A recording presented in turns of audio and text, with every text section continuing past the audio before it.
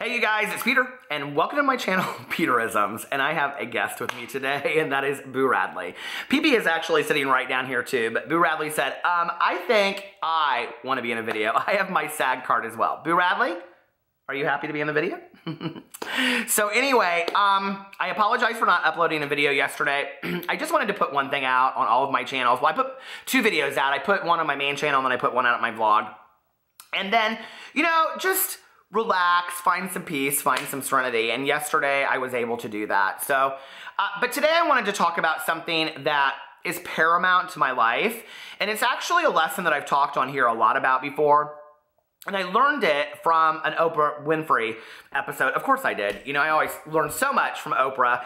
And it's something that I go back to a lot. And I just actually watched the video, and I'm going to link it below. So when you're done watching this, please go over there and watch the story unfold. And that is that what do you do in your darkest moments to get through them? And, you know, at the beginning of it, the episode that I'm going to show, like I'm going to link, this woman thanks Oprah for sharing her faith on there, you know? And faith is not something that I talk about on my channel a lot because it can be tricky, you know? Some people agree with you, some people don't. Coming from the attitude of a 12-step program, I am a firm believer that everybody has the right to belief or non-belief of whatever is out there. And if that didn't exist, that right, I wouldn't be sitting here today because I had to go through my own spiritual journey, my own spiritual process. But I'm sure that my beliefs differ a lot from Oprah's.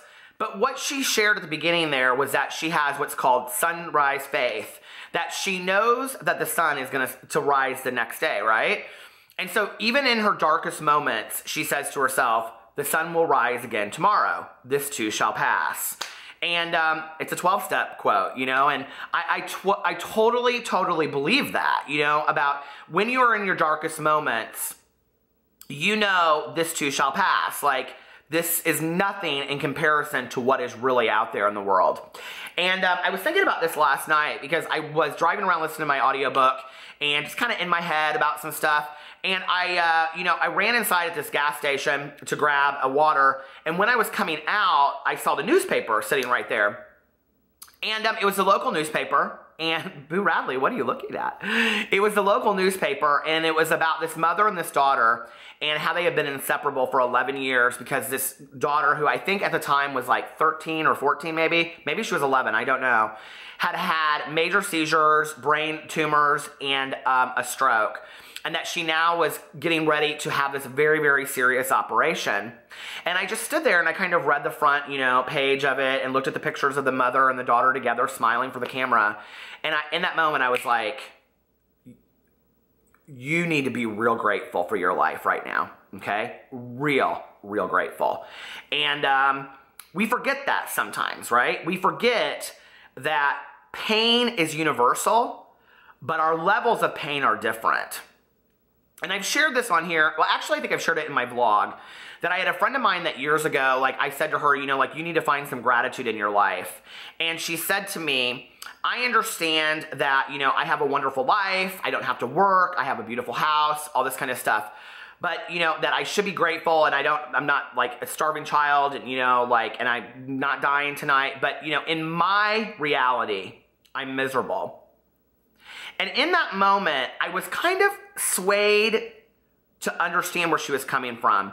And I think that's really important in life, is that we put ourselves in other people's shoes. Very much the Atticus Finch, you know, analogy. You know, you never really truly understand somebody until you walk around in their shoes. And what I felt for her at that time, and the lesson that I really gained from it was, you know, that I felt so bad for her that in her reality, she couldn't see out of it. What I feel now in response to that is I feel very sad for her that she can't find room for gratitude in her heart. Because gratitude is an action, and gratitude is really a blessing in our lives. Gratitude is, you know, a reference point to everything else. And I can't even imagine for 1 second what it's like to either be the parent of or the child who is getting ready to go have life-threatening surgery that you need to save your life. I can't even imagine that. And, you know, my prayers and thoughts go out to those people that have similar situations like that. Have I lived through misery like that in my life? Absolutely. And have I woken up the next day? Thankfully. But not all of us are promised that. Not all of us are promised another tomorrow. And it's really what we do with this today. But in the grand scheme of things, one thing I have learned, okay, is that better things will come. And this is the whole idea of when you are going through a dark moment in your life or something that you can't see on the other side of, to look up and say thank you. And in the video that I'm going to link, she says that Maya Angelou, she'd be like bawling in her bathroom and talking to Maya on the phone, and she would say, you know, like, I don't know what I'm supposed to say thankful for. And she says, say thankful because this too shall pass and you will be better having gone through it. And you know, when I look at everything in my life that has happened to me, okay, from the breakups to the horrible relationships to my mother's illness to my addiction to, you know, starting careers and ending careers to all of the just little shit that I've had in my life, okay? The little shit sometimes will kill us more than the bigger shit will on a daily basis because it tears us down.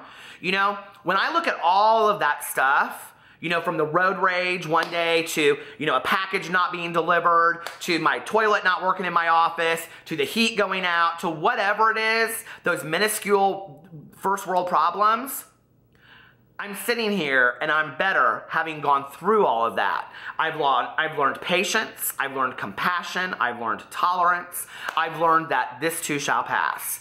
And it's not so much what happens to us in those moments, it's what we do with it afterwards.